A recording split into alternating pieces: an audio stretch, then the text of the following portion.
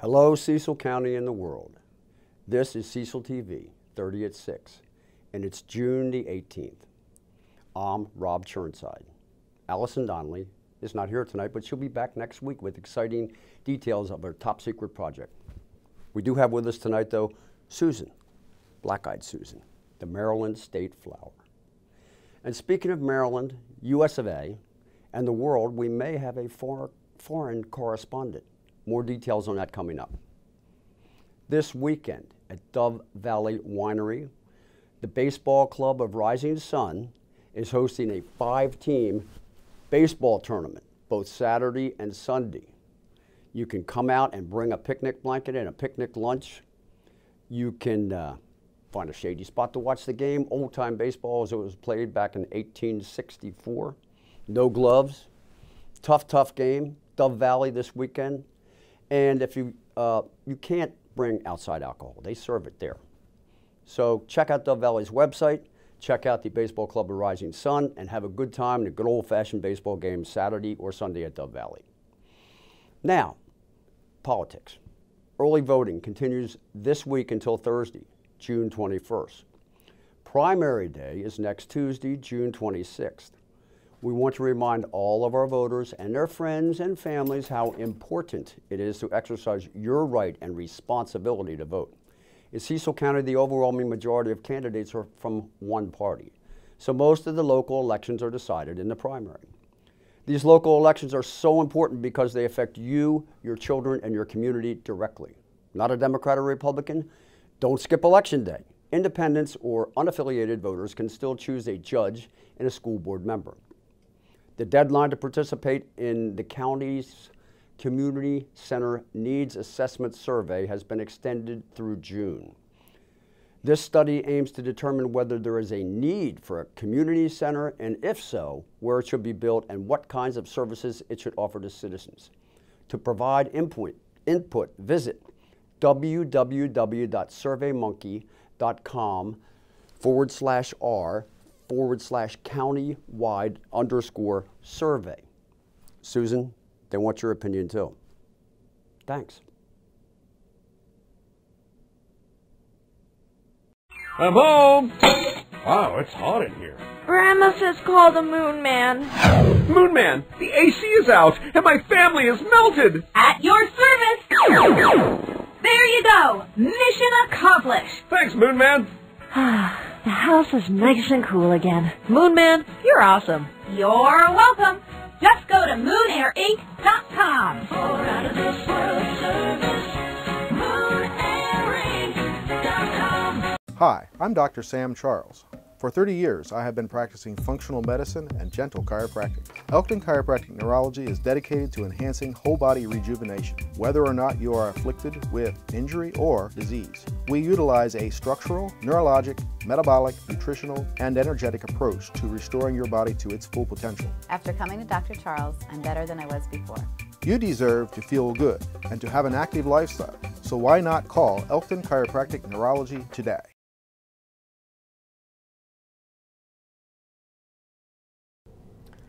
Welcome. I'm Jacob Owens, Managing Editor of the CecilWhig newspaper. I'm here today with incumbent Councilman Dan Schneckenburger from District 3. Welcome, Dan. Get a chance to sit down and talk a little bit about the 2018 campaign with us. Thank you, Jake. It's a pleasure to be here.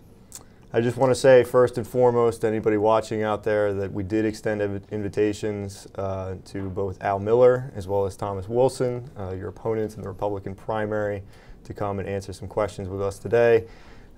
They both either declined or did not respond to that invitation. Wondering just any reaction in terms of their decision not to be here today. I've tried to be as accessible as I can throughout my my 4-year term, and honestly, when I was elected, Cecil TV was not even part of it, but they've been a regular fixture at our county council meetings, and just felt it was a good opportunity when Doug tried repeatedly to put this District 3 panel together, and I said, hey, I'm available at any time you want, and so I'm glad to be here.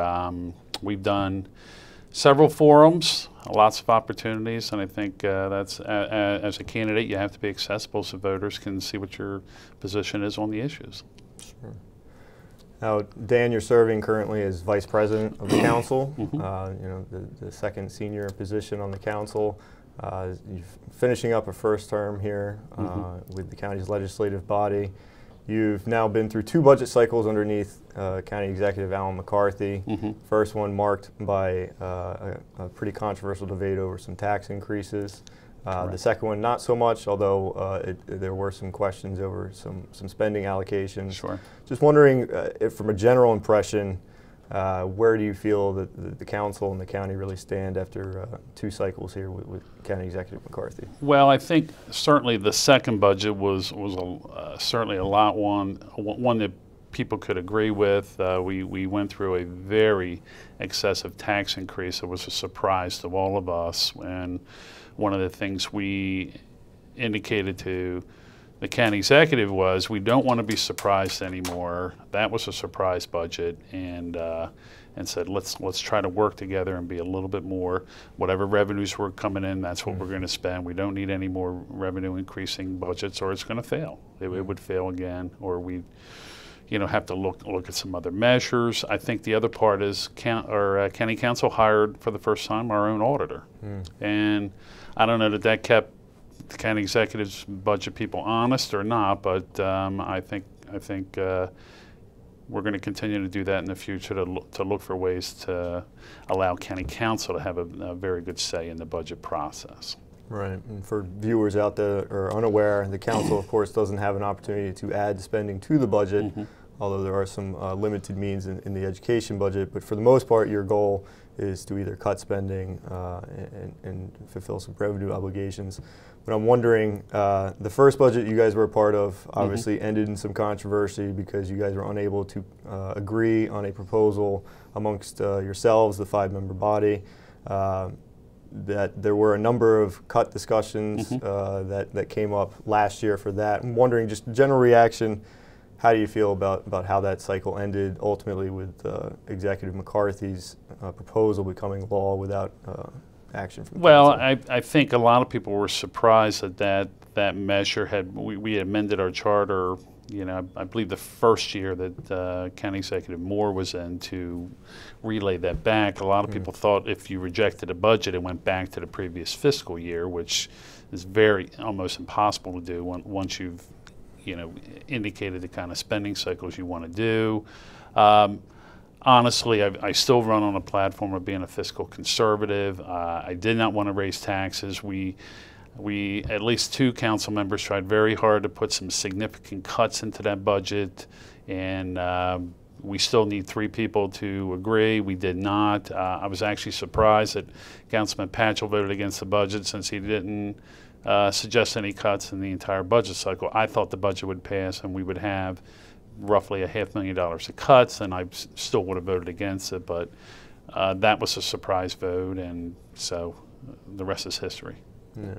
This cycle, of course, we didn't get any proposed tax increases from Executive McCarthy's budget, although there were some spending allocations that certainly people had some questions about, whether it was the Northeast Library or some of the park acquisitions and upgrades. Right.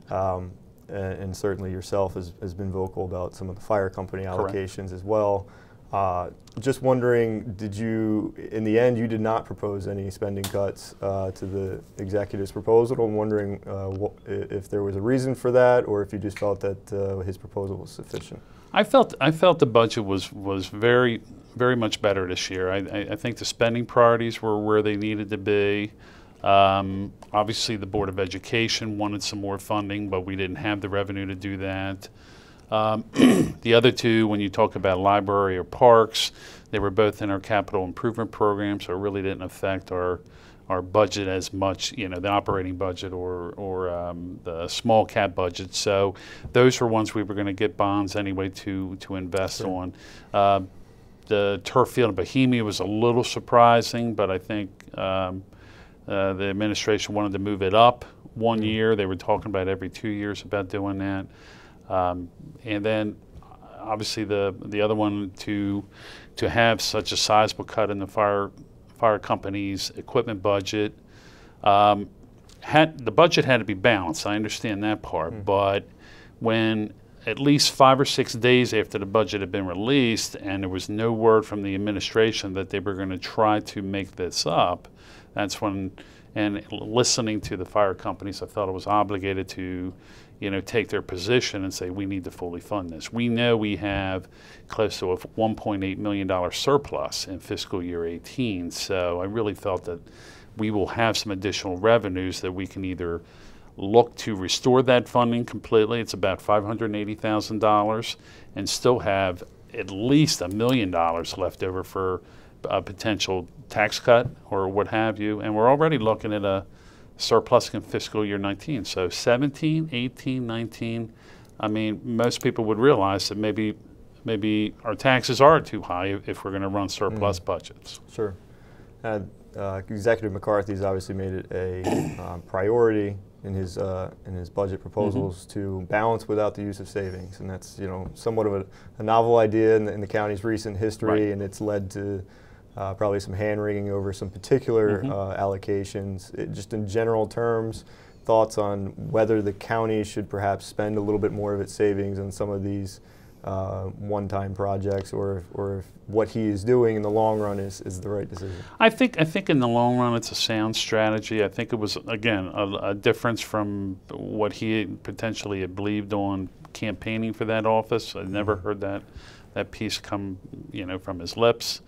I understand the fiscal piece of it. Everybody has an idea where that percentage of unassigned fund balance should be, and we probably could build it up, and maybe we'll do so as we continue to see the tax revenues from some of the new businesses that the county has created here in the last year and a half. That's really going to bolster our reserves and revenues, and there'll be a chance to put some of that money aside with that. Although it is curious that the administration came with a budget amendment for $130,000 to fund 2 parks employees back in January to help facilitate not only getting Calvert ready for the spring, but also the new park that's at the former Brantwood Golf Course. So they actually then went against their own policy by saying, here, we're going to take savings to create growth in the government. And I felt that was the wrong approach. It was inconsistent, and I voted against that. Sure. Kind of dovetailing off a little bit of what you were just talking about there, I'm interested in terms of the county's economic development policy and future. Obviously, we've had a number of large gains here in just in the last few years, whether it's Lidl or Amazon, True Air, Fortress Steel, a number of others. In terms of where we are in terms of economic growth and pursuing some of these distribution-related industries, do you feel that that's the right sector to be pursuing, or is diversification of services something we should put an emphasis on? I think diversification is always the goal. I mean, we have a very large park, Principio Industrial Park. It was almost 800 and some acres of improved land that was zoned for distribution, and that's because of the tremendous growth you have from the Port of Baltimore. We're seeing that growth. There, people want to say, hey, I need the land, and Cecil County's got it. We're going to see more growth with Medline coming on stream maybe by the end of the year. Right. The property tax base from just these companies is roughly close to $30 million after the enterprise zone tax credits expire over the next 10 years. But every year we're going to get a bigger check from these investments, and that to me is the proper way to balance your budget. Look at that tax base as opposed to looking at the people that pay the property taxes from that standpoint. But what people, Jake, fail to realize is W.O. Gore hired this year. Terumo's looking to hire 900 people over the next 5 years, and they've already hired at least 100 last year. Orbital ATK, Northrop Grumman. There's a big push to have some expansion there with some very high-tech engineering-related jobs. So I think the county is looking at all avenues, but those are things that are going to come on and are going to balance this wave of distribution activities that we have. And we've also been told by these tenants that our workforce is still available. We haven't tapped it out, meaning there's not enough workers to fill with Medline or 2 other tenants that are going to potentially be announced later this year or what have you. So I think Cecil County at this point has to continue to get these because they are good revenue makers for the county, and we really haven't seen any of the revenue from all the hires. This is just basic permit fees, transfer taxes, and what have you, and it's helped us out, and I think every year we're going to continue to see the fruits of those labors. Income tax and everything else piggybacking off that in future years. Yes. So you mentioned there that some of the economic development growth that is happening in the county isn't necessarily, grabbing headlines, whether it's core hiring or Terumo hiring. No, so there might be a diversification that isn't as noticeable already. Well, these are really high-tech manufacturers. The manufacturing sector in Cecil County is one of the top sectors in the state. Department of Commerce and Secretary Gill understands that as well. So these companies continue to invest here, and W.O. Gore's got 14 sites, and they continue to innovate and look for ways to expand their product line, and they're going to do it right here in Cecil County. We're thrilled about Terumo saying, hey, we're going to invest here in Elkton and continue to expand. And Northrop Grumman, I think, is going to be a very good addition. It's going to actually give us a big-time defense contractor. They did not have a rocket propulsion division. They compete with Lockheed Martin all the time. Lockheed Martin does. Right. Orbital ATK was going against Lockheed Martin and a lot of defense contractors. Now Northrop Grumman can go after them with all the phases, and I just think that bodes well for a educated, STEM-related type workforce that right now our schools do very well in producing some of these kids. We just have to, once they get their college degree, we can come back and say, hey, you have a job here. Come back to Cecil County and work and live and play. Sure. Warmer weather is here, and people are going outdoors for recreation, exercise, and gardening. This exposes people to the small creatures, mainly mosquitoes and ticks, that pose a risk of disease. To find out what these risks are and how we might protect ourselves, we paid a visit to the Cecil County Health Department to speak to Deputy Health Officer Dr. Henry Taylor. Well, any of these insects are an annoyance. Sometimes we wonder why we're plagued with them, but they fit in the overall ecological cycle and have their place. The ticks and mosquitoes are vectors for disease, is the short answer. With mosquitoes, you really want to protect yourself from mosquitoes by not allowing them to breed in the first place. So if you have around your home, if there are marshy areas, kind of work, don't dig big trenches, but you want to kind of keep the water off of those wet areas. If you have old swimming pools, those plastic play pools, make sure that you drain them, flip them upside down. They sell in the store. It's not an insecticide, it's a larvicide. They look like little donuts, and they contain a bacteria that is toxic to the mosquito larvae. So those can be put in a swimming pool, and it will kill those little tiny squigglers and prevent the mosquitoes from coming in the first place. So draining any standing water, keeping screens in good repair. If there are small cuts in the screen, you can get these little patches. Make sure the screens are tight-fitting, and you can really protect yourself well against the mosquitoes. And while Zika poses a real threat in tropical areas, Dr. Taylor says the risks are not so great here.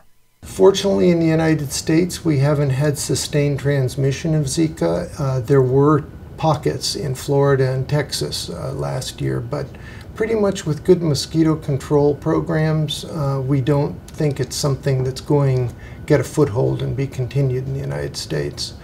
On the other hand, the danger posed by ticks should be considered when heading outside. It's best if you're walking on a path that is open where you aren't brushing up against leaves and grasses. We find that ticks tend to be easier detected if you wear light clothing. So you'll see a lot of recommendations to wear light clothing, and that's mainly so that you can see them and get them off you quickly. DEET and other repellents are very effective and keep the mosquitoes and the ticks away from you. So spraying the insect repellent around your ankles, treating the bottom part of your pant legs is an important thing to keeps the ticks from crawling up. They like to crawl up and then wedge into small little spaces and hang on. Most of the diseases that are transmitted by ticks require the tick to be on for 24 to 48 hours. And that's based on the fact that in studies where they were looking for Lyme disease vaccine, they didn't see any transmission in anybody who had a tick for less than 24 hours. So we're comfortable about that number. If you have been bit by a tick and you remove it safely, and there are lots of instructions about how to do that, I just take my pen, make a little mark where it was so I can remember, because most of the time nothing's going to happen. If you then see a rash developing, with everybody having cell phones, I recommend you just snap a picture, because when I was in country practice, you know, I believe the patients who came in, but there's nothing like a picture. And if you see the bullseye rash, then that is actually diagnostic. You don't need to go through all the expensive blood tests. It takes 6 weeks for the test to turn positive.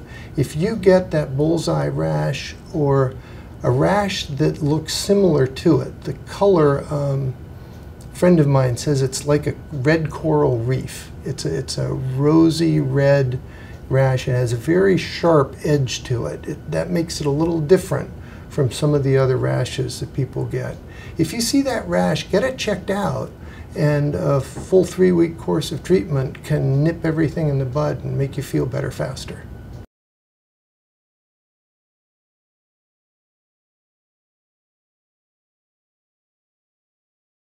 Katie, I'm thrilled to begin our nursing studies together at Cecil College. I've enjoyed being in class together at the Cecil County School of Technology. Congratulations on your success at Rising Sun. Love, Gina. Gina, you are a young woman with a true calling.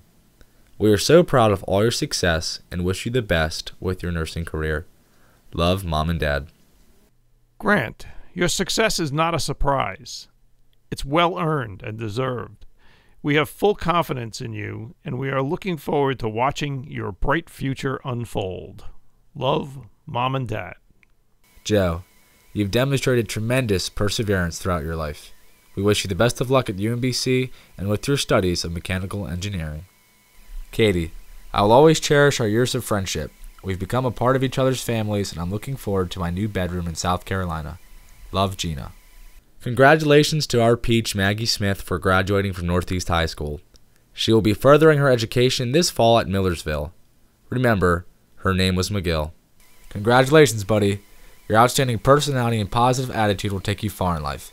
Best of luck at Cecil, Neil. Russell, you demonstrate amazing heart and grit. We wish you the best of luck at Cecil College as you pursue paralegal studies. Kevin Urich is a candidate for state's attorney. I ask for your help protecting the elderly. Too often seniors suffer physical abuse, emotional abuse, financial exploitation, abandonment, and neglect. When elected state's attorney, I will advocate for the elderly. I will bring together police, social workers, nurses, doctors, and others dedicated to protecting and caring for the elderly. I am Kevin Urich, and I approved this message. Paid for by Friends of Kevin Urich, Vicki Richards, Treasurer.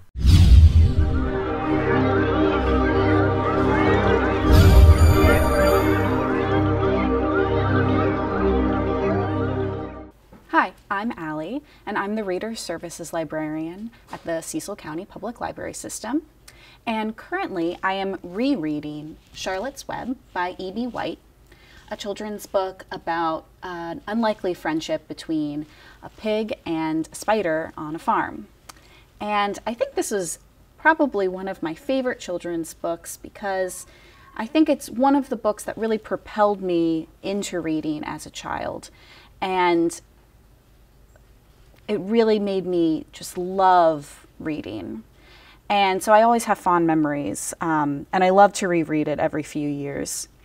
And luckily enough, it's on PBS's list of 100 most loved books, which is a part of their Great American Read series. Now, they had a 2-hour kickoff special on May 22nd, which if you missed, you can go back and watch online. But basically, they've chosen 100 books that they think are culturally important or influential or just beloved by the American public. And over the summer, you'll have the opportunity to vote. And the list is very diverse, and I think there's something for everyone. There's Charlotte's Web, there's Gone Girl, there's Crime and Punishment, there's The Color Purple. It really runs the gamut of literature in America. And so you can vote online or by texting.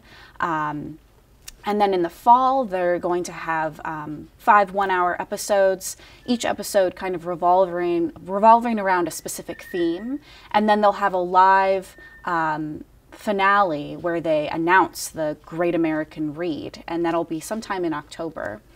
And if you're interested and you want to learn more about it, or you want to talk about the list and you want to meet other people who want to talk about the list, you should come to the next Library After Hours, which will be held here at the Elkton Central Library on June 22nd at 6:30 p.m. It's on a Friday evening, so after the library closes, we open it back up, and you're able to come in and browse the stacks and learn about new books. There's also going to be a representative from Maryland Public Television who will talk about the PBS special, and you'll also get the opportunity to vote for your favorite one. And so again, that's June 22nd at 6:30 p.m. And if you're interested in registering, you can call your local branch or register online at cecil.ebranch.info. And it's going to be a lot of fun, so I hope to see you there. And also, if you're going to be around this weekend, on Saturday, June 9th, there's the Children's Book Festival at the Northeast Community Park from 10 to 2 p.m. And I'll be there, so if you want to talk about books or summer reading or anything, I'll be there, so you can find me by the bookmobile. So, hope to see you then. On a recent Saturday, Democratic candidates for the 1st District congressional seat met in a forum sponsored by the Cecil County Democrats.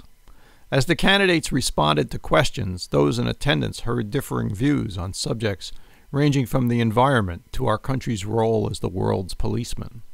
Regarding one issue, however, their position is decidedly unanimous. When asked about whether they will support the winner of the 6-way race, it appears that all candidates have committed to supporting whoever is the winner in order to defeat Republican incumbent Andy Harris. This is the kind of energy that we have to bring to the table this time around. And it may take 5 of us working together on behalf of one to pull this off. But that's what we promise to each other, is we have a lot of respect on this table for each other. And you'll probably hear it through our voices, is we're not very antagonistic to each other's positions. We have different takes on who's stronger in one area or another, but collectively, we are going after Andy Harris. We need your help to share with friends. We need you to share with your acquaintances who you know probably will put Andy as their person, and see if we can't get them to sway to say, he's just tragic. And we need to have change. And if they can't appreciate that, then they're going to vote Andy. But if they can really look at the heart of where America's problems are now, then they can probably see through one of us a better answer. As to what strategy the winning Democratic candidate in this race will use to overcome the incumbent, Allison Galbraith offered this. So the biggest thing that we need to do first, as a first step, is to raise awareness of the things that Andy Harris is actually doing and the things that he's said, because anybody who's had a conversation with the man wants to run against him. We need to get the disenfranchised voters. There are people who, in this district in particular, are extremely anti-establishment. I have active Trump supporters donating and backing my campaign. And it's not that they think I'm a bigot, or it's not that they think that I agree with them on every little thing. It's that I took the time to talk to them, and I showed up, and I said, even if I disagree with you, I'm going to listen to you, and I care, and I'm going to show up. And I showed up in places that candidates don't show up, and I had conversations that most candidates don't have. With the primary election just 2 weeks away, all candidates will be making their final push to reach voters. For these candidates, their task does not end until November.